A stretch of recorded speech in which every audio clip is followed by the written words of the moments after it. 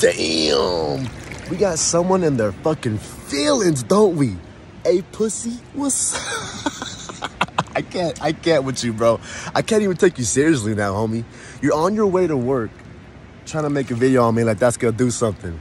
Boy, you're upset. You know why you're upset, too. We got you by the fucking balls. And Dale, too. I mean, goddamn, bro. We got all you little pussies by the balls. It seems like the G-fams just taking dubs all fucking day, ain't we? Ain't we? And by the way, you showing off my stomach, that don't mean nothing to me, bitch. Gucci Roy Nelson up with this piece. But I'll tell you what does mean something to me is money. See, this is what rich niggas do. This is what successful motherfuckers do. We don't go online and just fucking keyboard bang. And by the way, too, hey, I've been a kid, boy. I don't think you're ready for these hands. I laugh because I don't think you're ready for your hands, boy. You're a fucking little wife abuser. I ain't no girl. You can't smack me up all drunk thinking you're gonna get away with that shit. And I ain't your retard son either, boy. Hold on. I ain't your retard son either, little homeboy. Had to get all fresh.